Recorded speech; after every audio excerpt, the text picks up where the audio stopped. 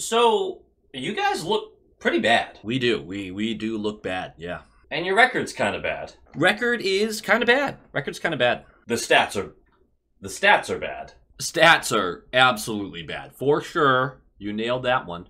And the advanced analytics are, well, really bad. Oh, yeah, that is bad. Like, bad. And lastly, your prospects also look kind of bad. Tough start for them. Yeah, that's, bad. It's bad. So you guys might be bad. Yeah, I think we might be bad. Oh, I kind of thought you were going to do the whole, no, it's just a slump thing or argument. Nope, I genuinely think that we might be bad, which is just really bad news for the rest of the league. No, I'm pretty sure everyone's going to be really pumped about you being bad. Yeah, sure. No, you say that now, but what happens in January when the Bruins are 16 points out of the playoffs? I don't know. You sell? Sell. Did you know that the average size of a player on the Boston Bruins is 6'2", 211 pounds? Now that's the average, meaning there are quite a few players much bigger than that. So I urge you to enjoy the Boston Bruins being bad while you can. Because when it becomes clear that we can't win anything, by all that is holy, I promise you, we will make sure that no one else can either. This took a dark turn. What's the matter? Where'd your smile go? The Boston Bruins are bad. Come on, get your digs in. Make your jokes.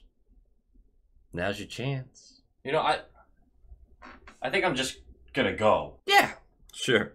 Oh, hey. Yeah? I'll see you Saturday. Yeah. You guys aren't actually gonna start doing that, right? No, probably not. I just gotta have some fun somewhere in this season, right? Low quality fans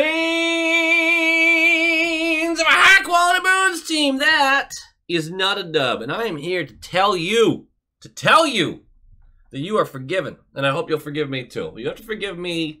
I'm finally back, right? I'm back. I just got back literally late last night from Arizona, which was really cool. Now's not the time to talk about it. What I do want to talk about is how you're forgiven. You are forgiven for losing faith for like 12 hours. It's okay. It's okay. Because frankly, I watched as much of that game as I could in the airport. And then I came home and watched a bit more. And I gotta say, losing faith seems like a really easy path. It seems like something we could just be like, you know what? I'm going to save myself some feelings, save myself some hurt. I'll lose faith. I'll get real casual about this. I won't care. We both know, you and I, that you're going to care. You're going to care. And you can get negative, but you know I hate that. You know, it's not fun being negative. If you don't believe in it, it's like, then you're just bitter and you're negative about every good thing that happens. And the fun just gets sucked out of it. Just gone. You're forgiven. It's okay. It's okay to lose a little faith. We just got shut out by the Philadelphia Flyers, a team we haven't lost in regulation to on our home ice in 13 years.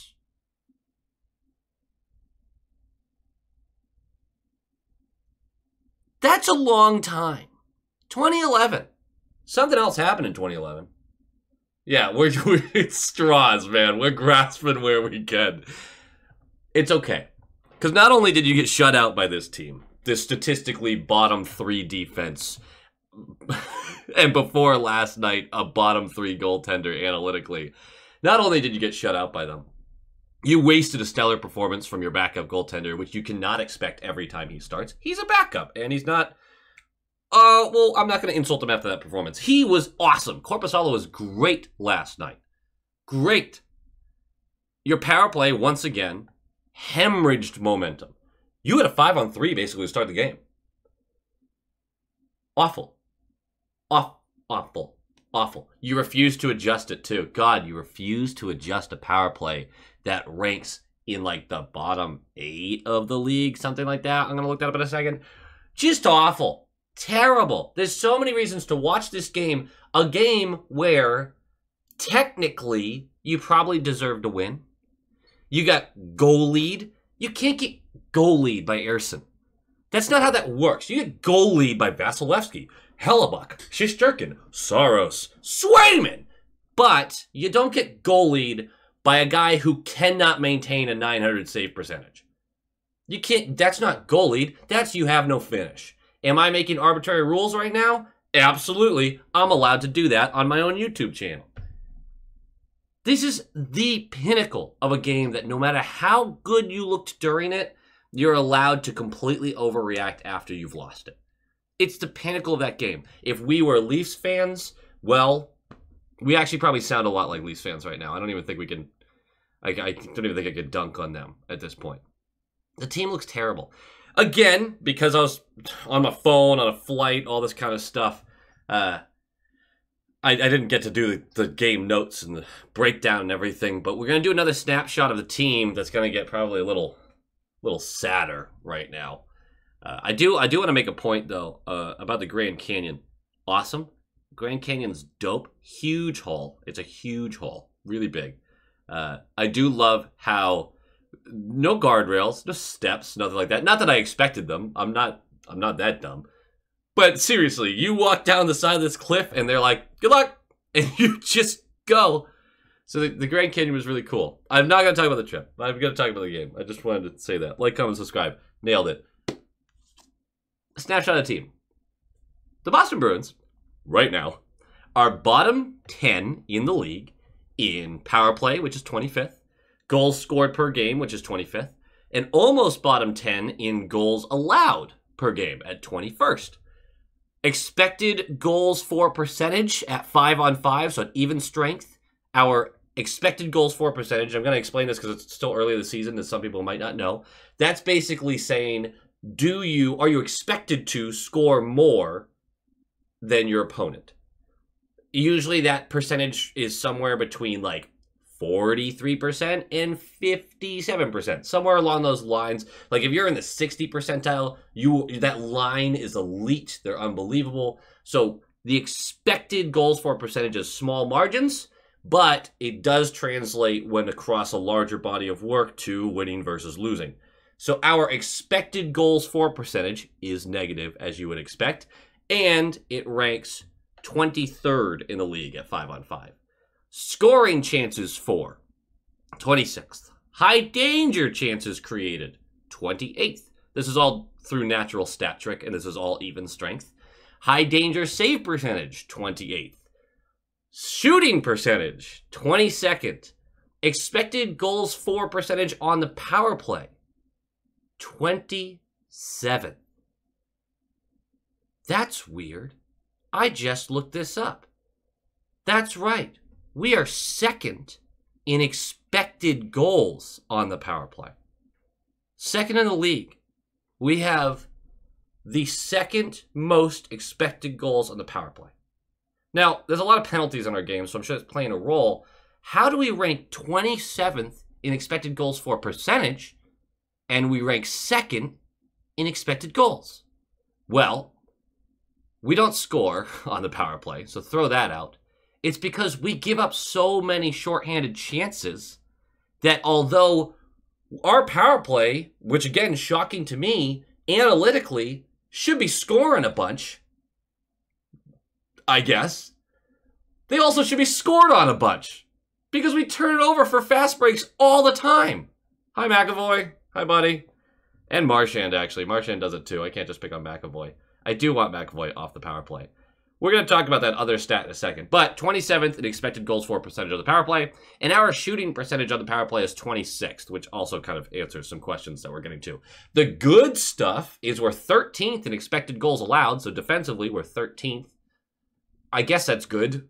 I hope that gets better. We are second in expected goals for on the power play, which again blew my mind. But our finishing is non-existent. So there's that. And we're 14th on the penalty kill. Again, that's not good, but it's better than the other numbers. I'll take it. The power play thing befuddles me because it looks terrible, but apparently it's creating high danger chances at a high rate, but no one can finish. I still think it needs a change. The fact that we're 10 games in and we have made 0 adjustments to a power play that ranks 27th. That's not great. That's really not great. I don't understand where Monty's coming from for a lot of this. Maybe because the Bruins have their analytics department. Maybe the analytics department is looking at Monty going, hey, we are second in chance creation and expected goals on the power play. We're second in the league. We're just not getting the puck luck. And so Monty's like, we're going to stick with it. Eye test isn't a thing, but it's kind of a thing. Doesn't look that good. And no one can finish. I'm still in that zone where I said 15 games. A lot of stuff has to get shaken out through 15 games. So we're sticking with some stuff that we know doesn't work. The power play has been brutal for over a year. It might be, maybe, it's not just the personnel. Maybe it's where you're deploying the personnel. Maybe it's how you have this structured and what you're attempting to do on the power play. No adjustments at all? One of the reasons that Monty's seat is probably getting a little warmer. Do I think he's getting close to getting fired? No. But he's certainly not close to getting extended either. There's a couple noticeable trends that I want to talk to you guys about that I think you're going to find super interesting, this first one. There are currently 9 Bruins players. I say currently because Tufte was part of this and got moved out, but Tufte's numbers weren't high anyway. But there are currently 9 Bruins players that when they are on the ice, meaning this isn't them personally, but while they are on the ice, the team has an expected goals for percentage above 50%. Meaning they are, by the analytics, should be outscoring their opponents while they're on the ice. In fact, these 9 are the only players above 47.09%. It's a little bit of a drop off. 47% on expected goals for percentage is a sign of a bad line. Like you are struggling there. Take a moment, pause the video, guess a few of these names. You're going to get the fourth line, obviously, right? Past that, just throw some guesses out there. It's forwards and defensemen.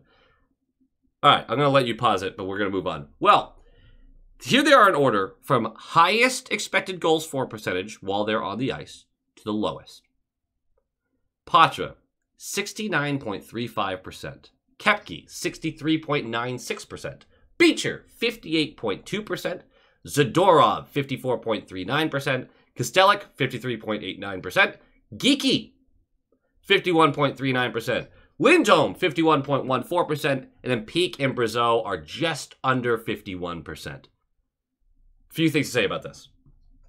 McAvoy and Carlo have not been good yet this year. They are not on this list. Now remember, these are all the players that while they're on the ice, the Bruins analytically are outplaying their opponents. Keep that in mind. McAvoy and Carlo not on this list. They've not been good yet this year. I don't think that's a hot take. But they consistently get very difficult matchups, and I do expect them to improve. I'm confident in that because we've seen what they are capable of. Neither one of them has fallen out of their prime. Where it's going to get worked out. I'm really confident in those two. Peak squeaking in makes sense to me, as he's been fine. Brazeau squeaking in because he plays a simple game and gets to the net front makes sense to me as well. No complaints there. I think Peak, as far as defensemen go, just third pairing, good enough. Not the cause for a lot of goals against. I'm really fine with what Peak's bringing. Hampus Lindholm, I should have specified, that was not Elias Lindholm. Hampus Lindholm makes sense to me. He's looked very good. I actually expected him to be higher on this list. And Zadorov at at above 54%. That is genuinely surprising, but he does spend a good portion of time getting those third pair matches. He's great at getting the puck to the net from the blue line. There is a lot to like, and I think his game is improving, but he clearly is best suited for that third pairing role with the occasional, obviously, penalty killing and things of that nature, which makes you worry about the fact that you pay him $5 million a year. But this isn't about that. He's on the team. I gotta stop harping on that. That contract sucks. It's gonna suck the whole time. But he's on the team. He's a Boston Bruin. It is what it is. So that answers a few of them. Fourth line has been excellent. Duh. That covers everyone on this list other than Morgan Geekie and Matthew Poitras. Geekie, a huge surprise to be listed as one of our better players on ice impact there. Where when he's on the ice, our line is consistently pushing pace towards the other zone and creating better chances than they're allowing. That's surprising to me. Until you see at even strength that he's been outscored, his lines have been outscored 4-0, and they possess the lowest chance creation out of this list by a mile. He just has a very positive impact defensively, which is great, but it's more reason that he belongs in the bottom 6, and right now, we have enough really good defensively guys in the bottom 6 that Geekie's about to get benched. It's been that bad that Geekie might get benched soon. He's a black hole offensively. And defensively, very good. But so is the whole fourth line and pretty much the whole third line. Geekie has got to shake off of what... Like, I know I rag on the guy a lot. And I, all of last year, call him the black hole, everything. But you can't be a straight negative impact guy like he has been across half the ice. It's been so unbelievably brutal for Geekie so far this season. He doesn't have a point yet. It's just, it's bad. It's bad. We won't harp too much on that. Matthew Poitras leads everybody. This comes with an asterisk, though, or maybe a couple of them, but he has an almost 65% shift start rate in the offensive zone. That, out of this list, is a huge difference from the second closest, who is at around 58%. That 7% is a big chunk there. And that's Brazeau, who has the 58%. What that means is they're starting the large majority of their shifts in the offensive zone. Of course, they're going to be creating more chances, or at least you'd very much hope that they would. That aside, high danger chances are 14-3 while Poitras is on the ice. The on-ice shooting percentage for the team while Poitras is on the ice is 2.33%. The only players with a lower team shooting percentage while they're on the ice is Morgan Geekie, 0%. Sorry. His high danger chances are 15-12. Brad Marchand, 2.17%, and Charlie Coyle, 2.17%. Marchand's high danger chances are 19-23, meaning Bruins get 19 to his 23. These are total amounts through these games. And Charlie Coyle's high danger chances, 16-25. That second line's been in the negative quite a bit, as you can tell by the high danger chances. I'm not going to sit here and try to convince you that Matthew Poitras is a top line winger or center and deserves all this ice time and yada, yada, yada. He gets abused. He oftentimes looks hurt after every single game. He definitely needs to work on either beefing up or, my preferred, is get harder to hit. Get your head up a little bit. Poitras has a bad habit of getting caught in these corners, and it hurts for him. It hurts bad. But when he's on the ice, again, a lot of offensive zone starts that needs to be taken into account. The team's better when he's on the ice. And right now, actually, I'm curious about this, what his ice time average is. Because I believe it sits behind quite a few players. He got 13 minutes last night. 13. I'm not sure if there's another player on this team who has been as impacted by his line mates being unable to finish a chance as Poitras has. Poitras should have had 2 assists in the first period last night. Every time he plays through a full game, I'm sitting there going, how did he go with no points? He set up chance after chance after chance. Unfortunately, a lot of them go to Pavel Zacha, oddly enough, and Zacha just has 0 finish, which we know, king of ping. It's nothing new, but Poitras is putting up real numbers analytically. I'm just hoping the dam breaks at some point. But with how bad the first line has been, I'm going to say something controversial. It's been so caved by their opponents. I might add Patra to it. I don't know. I really don't. It's been so bad. An adjustment needs to be made at some point here. Again, they're trying to give Lindholm and Pastrnak and Marchand or Zacha, whoever's on that left, some time to figure it out. But this is bad. Predictably, too. We talked about this Elias Lindholm deal. We really did, all off season.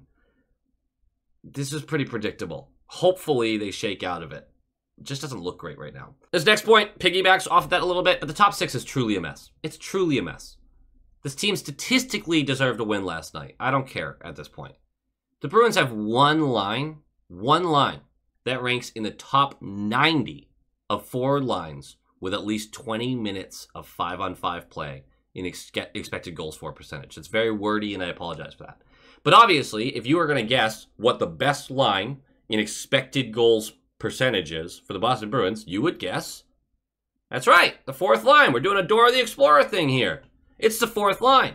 The third has too many iterations to it, so they're not even listed because they don't have 20 minutes on ice of 5-on-5 play time, which is 10 games into the season is a little surprising.